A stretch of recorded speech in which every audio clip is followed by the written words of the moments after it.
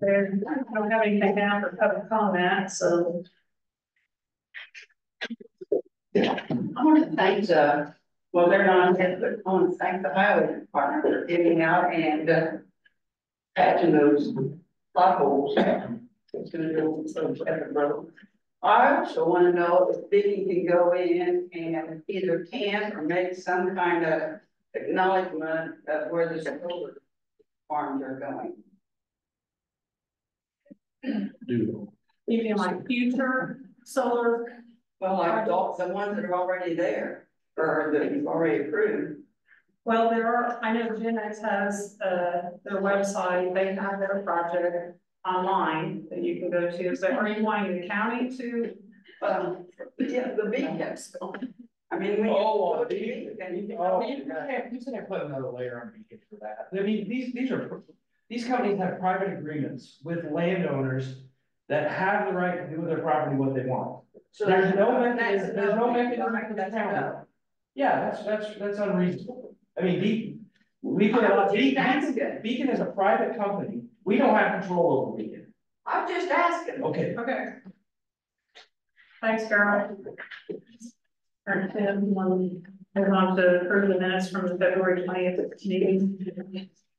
I'll make a motion to approve the minutes from the February 20th meeting as written. And I'll second. All those in favor? Aye.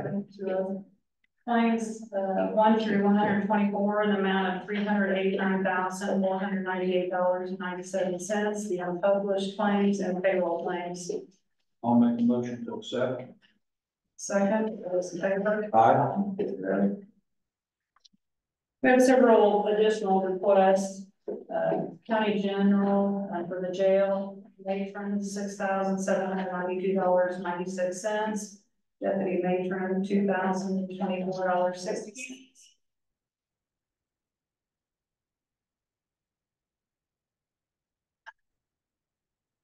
Jail commander, deputy $5,287.96. And then county general circuit court for the courthouse safety officer, $10,788.34. Lit public safety, sheriff, $11,306.26. Chief deputy, $8,396.06. Deputy sergeant detective, $7,729.54. SRO deputy 2, $7,328.46. Deputy 3, $7,328.46. Deputy 4, $6,981.08. Deputy 6, $5,288.40. Deputy 7, $3,595.50. Deputy 8, $5,922.46. Deputy 9, $4,229.78. Deputy 10, $6,346.14. And sheriff incentive pay, $4,000. Community correction probation grant, I'm just gonna do them all. Probation grant, third probation officer, $5,786. And Social Security for that, $446. Yeah, you can explain what this was all for, to bring them up to.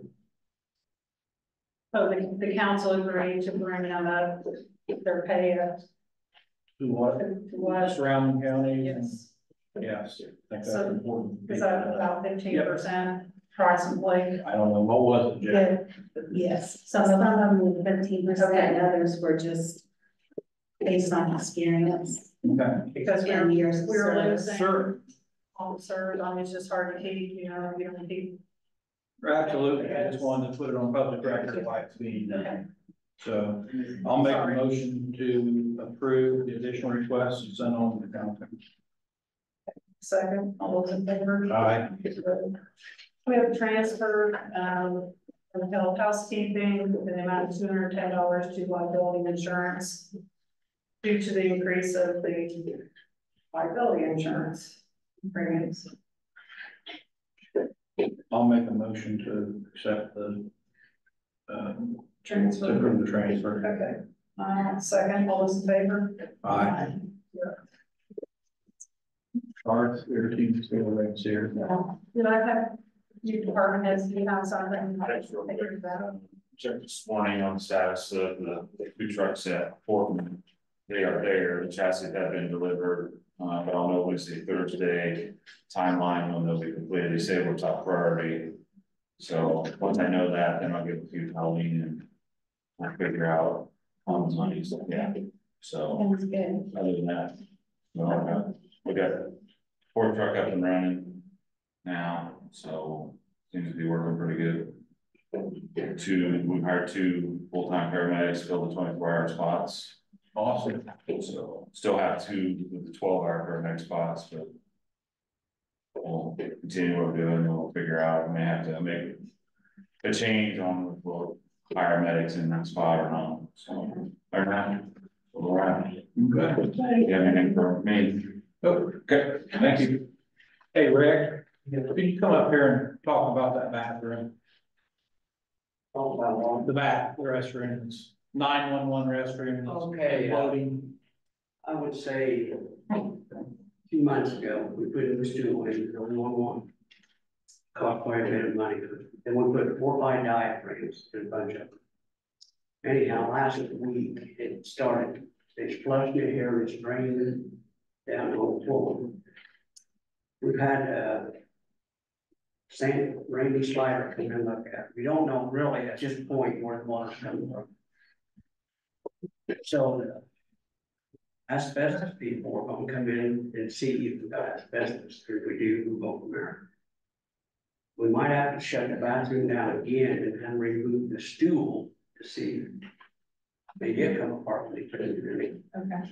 Yeah, so it's really a mess.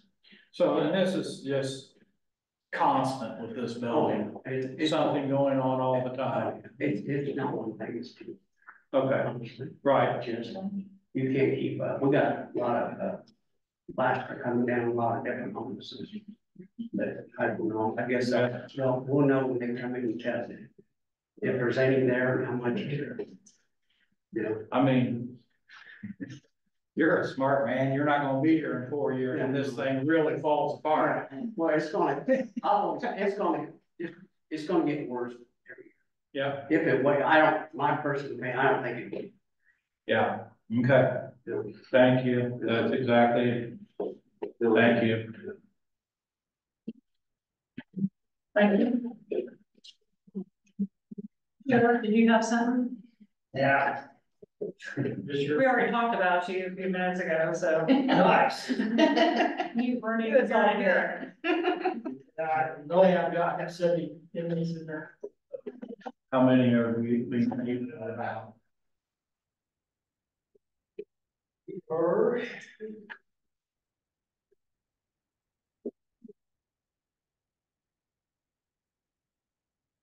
We have 59 males, 11 females, 12 Department of Corrections, 2 parole, and 19 solid. Wow, 19.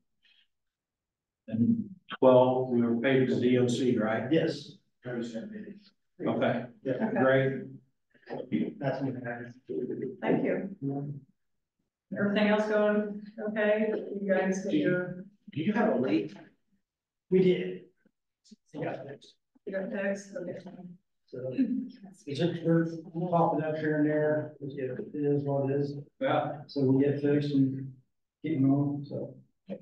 Century been doing it for you? Okay, Yes. good thing they're just a few miles away. Right. Yeah. Oh, leave that one alone. Thank you. Okay, any other department heads? If not, Brenda, yes, sorry, this is Jason. okay. Go ahead. I just want to let you guys know that we are down 3 positions right now. So we have some interviews that I'm going to look into scheduling this week. Also next Tuesday and Wednesday, Travis and myself will be at road school at Purdue. And along the lines of the vacancies, we were planning on doing about 60 mile chip seal this year, but with the vacancies that we have, if we can't get those filled, we're probably going to bump this back down to around 40 miles this year. And that also depends on the aggregate we can get, the pea gravel, depending on where we get that from, with the prices being what they are. So just wanted to give that heads up. I'm still working on a project list for you guys. So if we need to put it out, we can. Okay.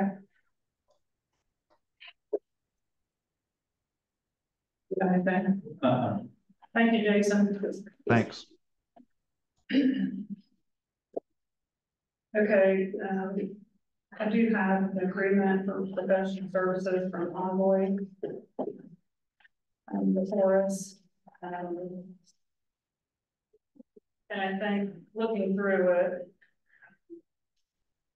I have no problem accepting bid, taking under advisement so that. Yeah, I mean, for a service contract, I think technically I would just table it. I think the form of the agreement isn't the issue. I mean, that was, vetted by Cameron, and it relates to the BOT process. It's just more of the county has had other professional service providers that have done certain work already that the county's paid for. And I think the county engineer would like to review a detailed itemized cost estimate of the proposed cost. It's just really just to make sure that there's not redundancies for stuff that you've already paid for. If they can work and build on other preliminary work, and that may be all built in, but we built in, but so I just think it's prudent to review that. So my recommendation would just be a motion to table that to the next meeting. Okay. I'll make that motion. Second, all those in favor? Aye. And so Justin will be well, one of us will be in contact or you regarding whatever findings, questions that they have. Who do we communicate with, Justin? Is that who he needs to contact you? If you're okay, like, yeah, directly. Okay. You're Justin. Yes, nice to meet you. This is Roger, sorry. And of course, we have Mike Conley here from Armatura, so I know I want to. Actual engineering services and it's all working with us. We were back and forth several times to fine tune and make certain that items are included that need to be included, but not overly overstated to the point where it as you see forward, we can talk about various alternates or options in the document so that the county can always be on firm ground with whatever is selected. Thank you.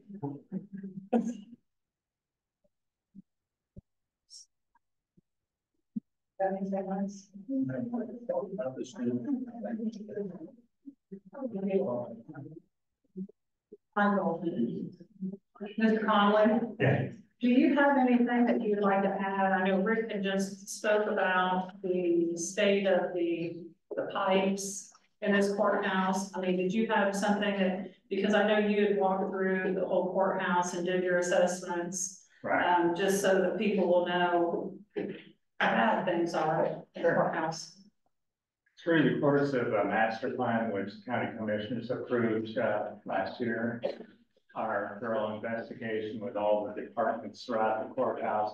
We also did a investigation of the amount of asbestos that's in this courthouse. It's actually very dangerous to be breathing the air here.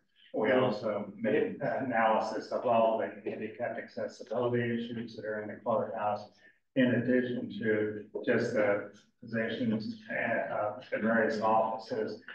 We know that to take out and demolish parts of the building, particularly asbestos and some of the heating and cooling system, it's going to create a mess for people who live here. So it was our advice, along with the commissioners, to relocate county offices from the courthouse into the annex or other locations that are suitable during the time that reconstruction can take place. I know various folks that we talked to during the investigation interview process have indicated the air quality conditions are not good. And we worked with the firm of Amoresco and their engineers to determine options with regard to heating and cooling system. We think it's very important to take these steps because refurbishing the courthouse and taking care of the people that are in the courthouse is not going to be an overnight thing. Everything from replacing the restrooms and bringing them up to code to dealing with the asbestos issues, the heating or cooling issues, not to mention just the fabric of the building, are very important to take care of. And we know your qualifications because you work on federal buildings, county buildings, historical buildings. Our firm has worked with the federal government for 15 years with the General Services Administration. We've also worked with the Veterans Administration. I personally am a veteran, and we have numerous projects that we work on at the same time. We're working the county projects. We've also helped 10 to 12 different counties with not only renovations to their courthouse, but annex buildings and other projects. Currently, we're working with Lawrence County right now. And we are also working with the Vermillion County folks. And in the past, we worked with Harley County and Hamilton County and on and on. And we're very happy to share our credentials and anyone who has questions about that, that we feel that we enjoy doing this. And we enjoy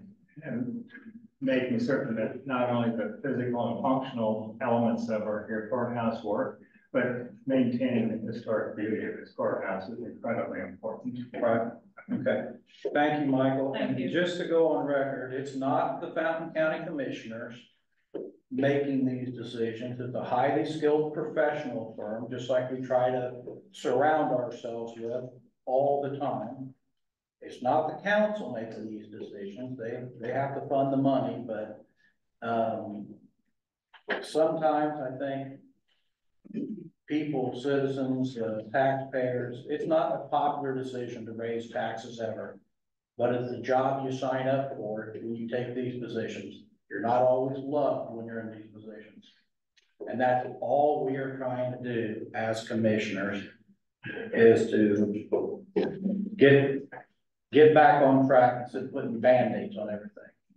So I just want to go on public record saying we have hired an outstanding group of people to make sure that this project happens and it is done correctly. Not Band-Aided, not put someone's life at jeopardy because you want to do it floor by floor. I've heard that from a council member, that why don't we just do it floor by floor? Well, why don't we just,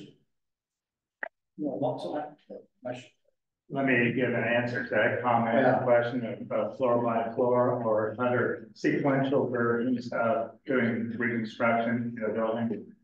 We actually ran a test and did a project in Posey County years ago. They had a very similar situation. We also needed to deal with the Sheriff's Department to put holding cells in the courthouse at the same time, do massive renovations throughout the whole courthouse for many of the same reasons. And we took two different bids. One bid was to renovate, work around all the folks in the courthouse at the same time. The other was to move people out of the courthouse and let the contractors do the renovation work without people in the courthouse. There was a 30% savings in the bid price by moving people out of the courthouse. And although there was some cost to temporarily house them in either rented facilities or other surrounding empty buildings, there was at least a 20% net savings overall. I'm not saying that every county and this county don't be exactly the same, but we feel that you will benefit not only from a financial standpoint, but also from a safety standpoint. No one wants that. That was many years ago, so chances are now with everything, way everything is, it's gonna be more than that. Yeah, dollar-wise, it will. Yes. Percentage-wise, it may be somewhere. And every year, I mean, we're talking, if everything goes smooth, we're talking 2 to 3 years, maybe 4 before this project even starts, the courthouse. Not that long. Well, I know, I do too. I But think just- some other things ought to take place if it's gonna take 4 years, but Okay, wow. we can talk about that somewhere. Okay. Yeah, so, I just wanna be clear. We have hired professional people and we need to listen to them. We have a job to sign contracts, council has a job to figure out where the money's coming from. It needs to be done. Every year we put this off, it's millions more. Had we did this 10 years ago, 15 years ago, like we should have, instead of putting Band-Aids on things, it would have probably been $5 or $6 million. We're looking in the range of 15 million now in the courthouse, correct? In the range. Yeah, Correct. Probably. in that range. So we can either decide to put Band-Aids on everything again. Rick, the man who works there every day, has stated that it's in bad shape. You have stated as a professional, it's not in good shape. I just want to get this all on record, so if this project doesn't move on, I'm not gonna be the one to blame. Okay, thank you. Tim, can you? Norman. Can you address the roads coming to shop? Oh, yeah, I forgot, the county highway is in absolutely horrible, shape also. And it is in this group of projects to be redone also. So the courthouse and the original agreement or discussions with the council and commissioner for the annex, county highway, and the courthouse. So the annex first, and county highway could run right alongside of it, and then the courthouse. So, and we've got prices on all of them. We've done a significant amount of work to back out now, as usual. That's what the history's been. Do a lot of work, back out. Thank you. Thank you. Thank you for coming and explaining. There's a lot of reasons to it. There is- Yes, there is. And that was kind of, I think our goal to get the process moving, because there's so much, into this courthouse that we know that it's gonna be the last project, but we have to do some things to get ready. Okay. And Thank you. Thank you. Anybody else? Okay, Do we have a drainage meeting now? we have a drainage meeting Okay. right after, and then I would, if you will stick around, I will have this speak to you guys. Thank you. Sorry, I don't mean to be bossy. I'll make a motion to close the meeting. Okay, I'll second, all those in favor? Aye. Good, thank you.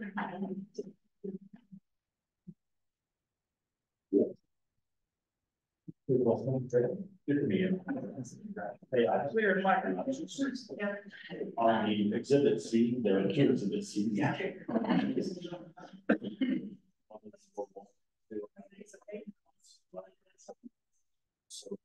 This one.